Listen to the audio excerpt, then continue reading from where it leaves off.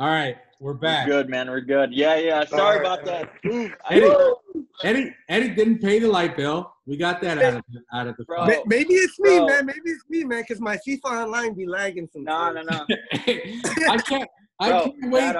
I can't wait to go back on this, Eddie, and reflect on the fact that we had to do a part 2 to Tello. How are you gonna upload this shit on YouTube?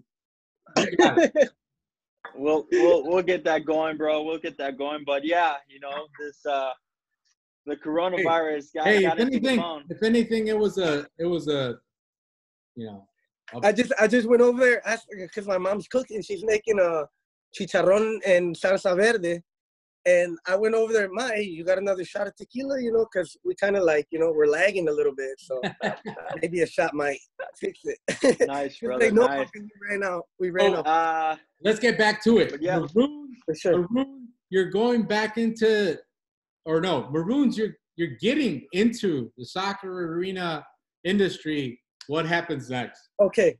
So getting into it. So I grew up, like I said, around Maroons, everything. Coplas was around, like I told you guys, with Victor. And there was a guy, Leo, who played with the Maroons, who they all connected on because they were so perfectly good in business. So the Chicago Storm happened. They opened the first sports zone. I was in there. So they gave my father tickets for me to go watch the Chicago Storm at the UIC Pavilion. So I go to watch I go to UIC Pavilion. I go to watch the Storm, the Chicago Storm, and let me put that. Right there. Nice. Oh yeah, look at that. So I go to watch them. I think this was probably like 2005, 2004. So then I end up going, and I loved it. It was crazy. It was like bananas. Like it was like hockey, but on turf, playing soccer, and it was like this was the WWF of soccer. That's what this was. And I'm glad you said that, because I was getting ready to say that. I'm glad you said that. But let me say WWE for, Vince McMahon won't get sued and shit. Oh, yeah, man. But yeah, man. So that was it. So that got you up to the point, and you told us it pretty much took you across the world. You started, in Chicago, Milwaukee. You ended up going to Texas and all these. Seattle. How did you get to Florida? You told us that was a special place for you.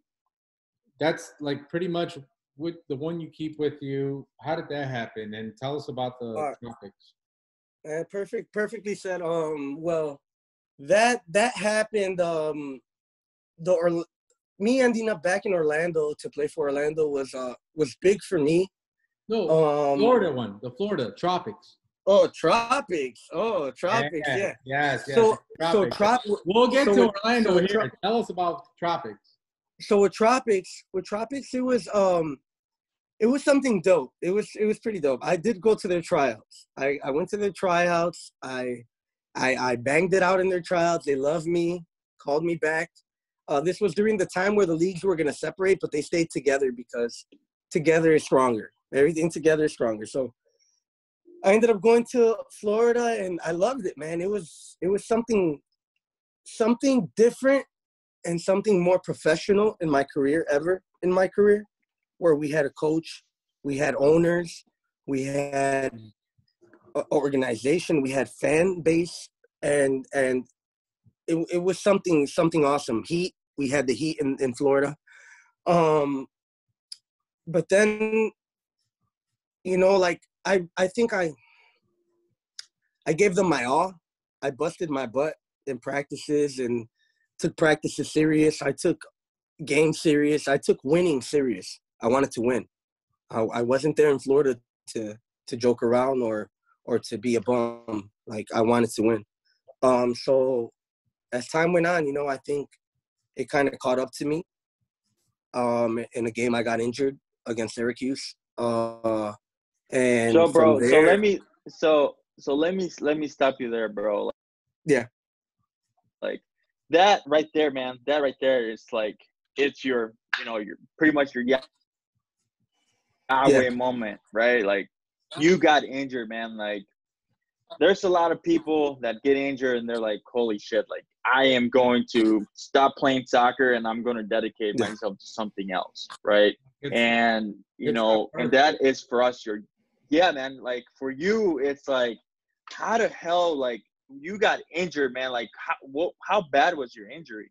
Well, before you get into that, Theo, before you get into that, obviously you were in the, like you said, Tropics was the best time for you. You felt like that was really special for you. Obviously, unfortunately, you went through this injury. It was a season-ending injury for you. From what I remember you telling me, and obviously you'll get to the details, you said, and I quote, "I thought that I'd get back from this injury, keep going with my life. There's to us, there's no Yahweh moment. I'll get back, I'll bounce back, and everything will be back the same." But what kind of reflected differently? What do you think was like, all right, shit, I'm not maybe gonna get back from this the way I thought, right? Like, what do you got to say to that? All right, well, with the situation, how everything ended in Florida, I stayed there an extra year just to kind of reflect, how you said, reflect and find myself as a person again, and as somebody who matters. So I ended up staying there like almost like a few months. I came back because the following season, there was playoffs in Hispano. So I got better. I came back. I played with you actually in Hispano before I had surgery. I played in Hispano. I recovered without the surgery and actually came back, played with you with Toluca, basically. I think that's what we were called. And we won a championship. And then a week later, I ended up deciding to have my surgery. So, but my Yahweh. Let me stop you right there before you get further. So, yeah, he came back from Tropics. Things didn't work out. He came back. He had a surgery in Chicago. And that's actually when, from the beginning where I knew Tello, this is the Tello that I actually was like, wow, this guy is fucking electric. And to me, I've known a lot of people. I know people that can pretty much, you know, put a good picture out there or put a good picture on Instagram or kind of fake how they are. But when I actually got to see him on the field and off the field, I was like, wow, this guy's the same way on the field and off the field. He's a It's the cat with the chilena. In an annoying way. You know what I mean? There's people that are loud and obnoxious in an annoying way.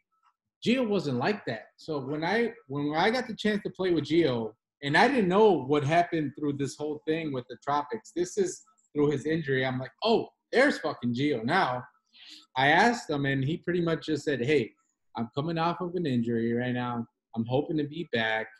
Great. And I saw him play, and I'm like, wow. The guy scored. I think he scored in our championship game. And he got on top of if you know what indoor soccer arena looks like, he got on top of the walls. And I'm like, what the fuck is he doing? And I'm like, that's how you know that this guy is special. He's different. I mean, I was like, he comes from a different setting. Like, that's how soccer arena is. So I was like, wow. Everybody's special, man. There's a lot of special players. He came back. Things didn't work out in Tropics. He found alternatives. He started playing little by little. And I guess, you know, for you to put it in better words, Gio, what was your fuel, or what was your like, hey, I'm gonna get back on this league, regardless of how serious my injury is. I'm gonna get back in the league. What was your fuel? Man, my fuel to get back in the league was the fuel that got me wanting to come back into the league was how I was pushed out the league. And maybe not pushed out, but how I wasn't cared for. So when I came back to Chicago, played with you, won that championship, I seen myself so good having a tore ACL, MCL, PCL, playing in high competitive amateur league and winning a championship. And I believe that with surgery, I'll get through it. And I felt pain so much. Like pain to me is I got so many tattoos. Like my injury, like pain to me is something to push forward with. So I know I can fight the pain, and that helped me like go through the surgery. And while I was at home sitting down, I watched a lot of film, you know, like so much. And it made me wanna learn it, try to master it, and go back into the league and shut a lot of mouths. But also a big person who like kind of like, it's my rival. I'm gonna say it's my rival because without that person, I wouldn't be kind of who I am. And Nestor Hernandez, I know he had a lot of injuries. I know he had not injuries, but he had a lot of surgeries. He had probably 3, 2 or whatever. He came back into the league, kept playing. So shout out to Nestor. Yeah, shout out to Nestor, bro. Phenomenal. Nestor, like the way Nestor's my year age, so I know Nestor well. I don't know him personally, but I know of him. So he kind of came about his injury and survived any situation, went from team to team and became better each year. And that kind of told me in my head, if Nestor can do it, I can do it. If he can do it, I can definitely do it, because he's more of a player who everything came to him, everything, opportunities, everything came to him. I looked for it. I looked for everything. I fought for everything, and I'm more hungry. Like he's hungry, but I'm hungry. I'm really hungry to succeed in the way I want to succeed. Well, I persevere. That kind of leads into the next thing. Yeah. And as me and Eddie were talking about it, you ending back in Orlando with the Seawolves, how you kept, after you felt like you were ready to be back on the field, the way that you were training with each individual team, from Milwaukee to St. Louis to Dallas, the thing that stood out from us, and you can obviously say it in your own way, was the fact that after you left Texas, you said, I think after Texas, I was pretty much done. I was like, well, fuck, no one's going to get me. Let's close that book. But then you got a call. Then you got a call from Josue, which is a good buddy of mine. Josue, shout out to you. I played many years with him. And you said, hey, man, we need you. We could use you. And you ended up in Orlando. And then the way that you were performing in Orlando was unreal, dude. I mean, there's a difference between you playing and you actually putting up fucking numbers and being Exactly. So how was that, dude? How was it going mid-season and putting up numbers and playing to the highest of your level? How was that? Obviously you were hungry, but there was more to it. Man, there was a lot more to it. So I ended up over there, something new, you know, like I got over there, you know, had the first day of practice, showed up to the first day of practice, and the Florida Tropics trained in the same facility. Wow. So they trained before us. So I get there, you know, they're all walking out, you know, Gordy Gerson, you know, like all these players, all these big time players, you know, like coming out of there. And next thing you know, like I see Gordy, I see Stefan come out, but then I start seeing like Reggae, all these, like I said, big time players. So I'm like, damn, I didn't want to be in this situation. Like, fuck, you know, like what am I gonna do? Like, so then the coach sees me, and the coach, like out of nowhere, comes up to me, hugs me. Crazy, bro. Like everybody hugs me. So it was what I needed. I needed that. I needed that too. That was your closure right there. Yeah, that was my it. That was my that made me, you know what? Boom. I got this out the way. You know, like, even though whatever. Well, Gio, that just shows, man, like that us besides the soccer player that you are, right? Like type of person that you are, right? Like this goes beyond soccer too, right? Like you're definitely that type of person that you try to bring out the best of people, and they see that, right? So I think by them showing you love and like showing you that, you know, definitely coming out and being like hugging you and be like, hey man, you know, checking up on you and making sure you're good, like that's the type of person that people want to play around with, those people that bring out the best of them, right? Yes, exactly. And Gio, before you start, Gio, you know, we're gonna go ahead and wrap this up, but I want you to go ahead and explain to them who played 5 games, if anything, and I think the guy had like a hat trick in one game. He had in other words, the guy was putting up fucking points. He's a beast, bro. He's a beast. He's like Bestia, regardless of what sports he was playing, like the guy was putting up fucking points, and it's different. Like you think that, you know, from your perspective, you think that it's just easy to just be on a team. It's just like work. To him, that was his job. So he got to his job, he got hired, and next thing you know, this guy's already at the top of the table. I wish I could show you the stats that he had like on the screen of like his first 2 games.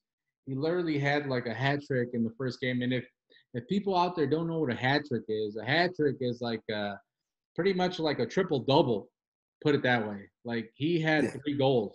He had 3 goals. He had assists too. Soccer is not so much a stats game, but that's what he had. So I kept telling Eddie, I was like, dude, this guy went back in the league after a pretty serious injury, and he had numbers that probably he didn't even have at the beginning. Like, how does that – think about that. None, bro. None whatsoever. I had some great goals in my career, like here and there, like my bicycle kick against Ontario. Like, that was like, oh, the switch, but – not how I had it in Orlando in the games that I had it in Orlando. And you know, I had 7 games, 7 goals. Do you think it's because of the fact that you started feeling pressure? You're like, all right, first game I put 2 goals up. Fuck, people want me to put 3 goals up now. You know, people are like, hey, we want Gio. Put Gio. It went back. It went back to when I was young. I was a forward. I was a goal scoring person. Like anybody who knows me in Chicago knows me. But at the same time, my professional career, I was more of a defender. So throughout that defender year, I really didn't worry about the offense. I worried about defending. But this year, I was actually a second forward, which allowed me to be me and run back and forth, defend, attack. And I got my stats, and it's not too much about the stats, how you say, but I'm proud of it because 7 games, 7 goals. It kind of woke me up to know what I'm capable of, and that's what it was.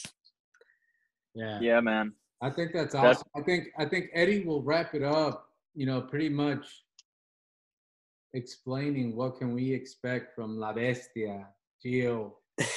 Yeah, man. Again, Gio, bro. Again, you know, one of the biggest things that we capture was, you know, soccer is all I know. So that was amazing, man. But, you know, we're so glad that you're back in the fields, man, back killing it and putting up stats. So, you know, so what I want to know for myself, like how are you keeping in shape during this COVID, and like what's next? Are you planning to like go back to, you know, to the Seawolves, or like what's gonna happen?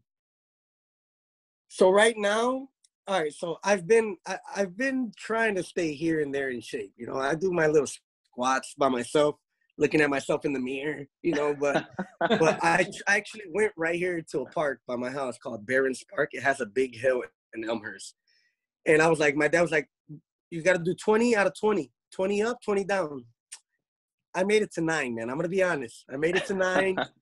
It was killer. So then that's all I do. Like, I kind of like try to each day push myself in my head that I got to do this to become who I want to be. And that's what it is in that term. But yeah, man, I in shape. Like how we said, man, I train 2 weeks or 3 weeks before the season starts, man, and I'm ready to go. That's the hey. People, if you meet people like that, keep them on your team, man. Keep them on the fucking team. There's not many people you meet that are naturally fit and they just need 2-3 weeks of their fucking life to get back in shape. You need people. Some people need a whole fucking semester, 6 months. So, you only need a month, 4 weeks, man. That's it. I'm talking about myself. So hey, so Gio, man. So again, man. So what's are you planning to go back to Seawolves, or what's going to happen? We want to hear what's next. So what the plan with what's next is right now figure out what's going to happen here with the whole COVID situation, how we're like on hold a little bit more, I think, here in Illinois than anywhere else. I heard in Florida they're already opening beaches. But my future, yeah, I want to go back to coaching. I want to have a job, but I definitely want to go back to the Seawolves if that happens, if that actually sign sticks. This kid, man. Sign him. Yeah, but if that don't happen, man, like I'm praying and everything that during free agency that I land a great team to fight for a championship. Oh, brother. Gio, regardless of that, let's say obviously Seawolves doesn't happen, you do end up in the league eventually, or you don't. Yes. Soccer is all you know, right? So eventually you're going to be either on the field suiting up or on the sideline knowing what you've known exactly. coaching. So I think you still got a lot of years to give us. I think we're both me and Eddie are in, we're curious to see where your journey is going to end up. We hope to see you again on the fucking field. I mean, now more than ever, the things that happened back then, we take them more in consideration now, right? We're more grateful. So hopefully we can see you one more year. But regardless, we know that soccer is all you know, and soccer is where you're. That's all I know, baby. Hey, so before we get out of here, one of the biggest things that we also want to do is try to support the local community. Gio, so tell us what's your local spot, or for people that don't know, around the US that want to come to Chicago, any local spot you want to give a shout out to? Man, I got a couple. I got 3 actually. I gotta go to Pueblito Viejo, Colombian spot. Like, it's off the chain. It's very delicious. Try bandeja paisa. You can even go to flying chicken. Pretty fire. But the main spot you gotta go to for your wings, your jibarito, anything you want. And the drink, maybe a drink, watch some games, sport games, is Cafe 10 in Elmwood Park. It's my local spot, Herbie Tercios. It's pretty fire. Check it out. You already know. Nice, man. Nice. Let's go. Gio, these are the last things that I have to say, and then I'll swing it back to Eddie, and then you can pretty much wrap it up. Thank you for the time that you've given us.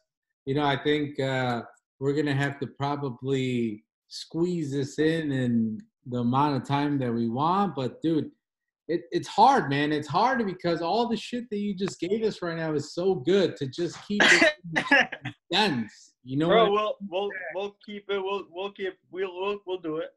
But yeah, but Gio, I'm telling you this personally, from the first time I ever saw you play to now, I never thought that I would ever share this moment with you, and this is perfect, man. Me neither, bro. This is what we wanted, bro. This is what we wanted. We're thankful for you to share your story. I love your fucking earring. Yeah, look at that earring, bro. Yeah.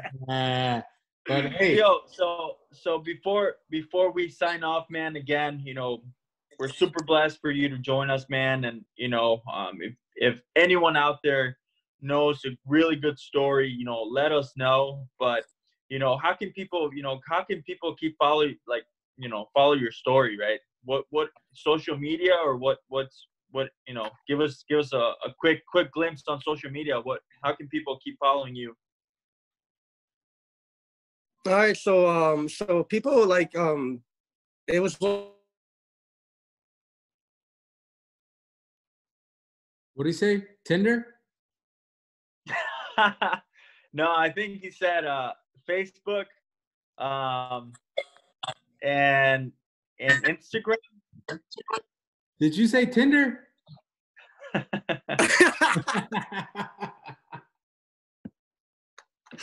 Man, every time it's about to get good, it ends up just clicking out. Hey, they got your Tinder account, dude. Yeah. So Gio, so the first Tinder account, I end up having a. So what's the social accounts? Instagram.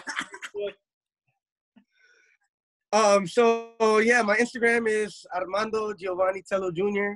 Or you can find my pet fan page, Armando Geovanni Tello Jr. fan page. I have Facebook. But yeah, that's what I have. Not too much of a fan of different type like Twitter and all that, but you guys can find me on like Instagram and Facebook. Tello, I will. Yo.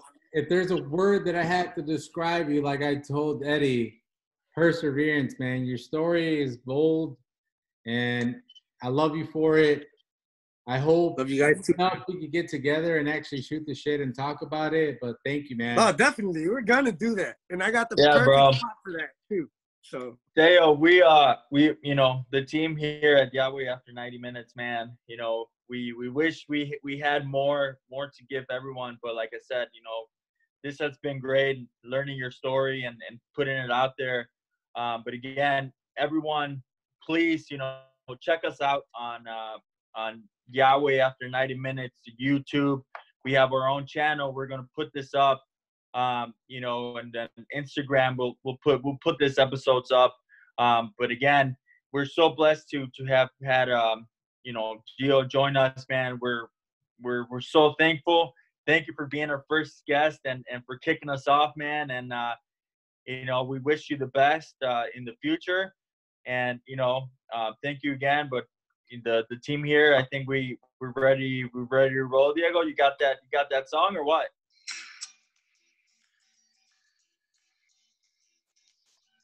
Hey yo.